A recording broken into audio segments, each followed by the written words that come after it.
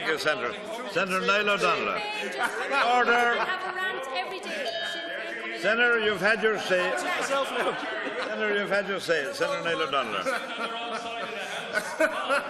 Senator Niall Ó Donnghaile. Please. Order for the Speaker called.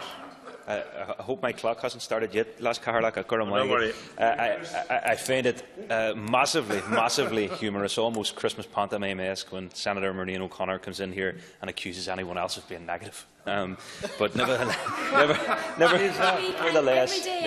Senator O'Connor, the only one who can respond is the leader. Okay. You're out of order. Sorry, he'll defer to his partner in government to do the responding for him.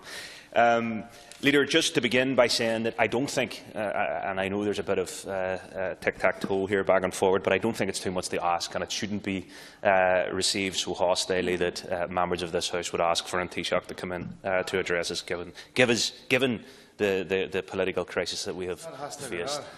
Okay, well then maybe when we ask for it, you won't give us the kind of jip and the kind of cheek that you have over the past session.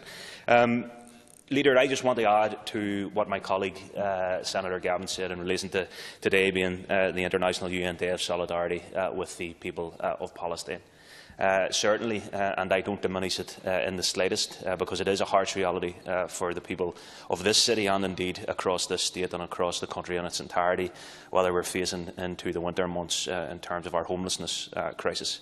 However, the reality of that is it pales into insignificance in terms of what the people of Palestine, and in particular the Gaza Strip, will face this winter, without electricity, without access to healthcare, without access to the very basics that many of us here take for granted. So in particular as we approach Christmas, but I think at all times, we should do our very best to ensure we are expressing solidarity with the people of Palestine. And solidarity can take many different forms. It can stretch from raising it on the floor of a parliamentary chamber, to hosting a public meeting, to attend a protest, to observing a boycott, to informing yourself simply of what is happening to the people of Palestine and what they are being forced to endure. And I think there is a particular onus on us here in Ireland, given our own experience of conflict, to share one form of solidarity, which is how we have learnt to transform our society out of conflict and build reconciliation. So the best expression of solidarity, and I'd finish on this, last Caherly, for the people of Palestine, is to work and to commit ourselves to ensuring a just and peaceful settlement for the people there. So, thank you very much.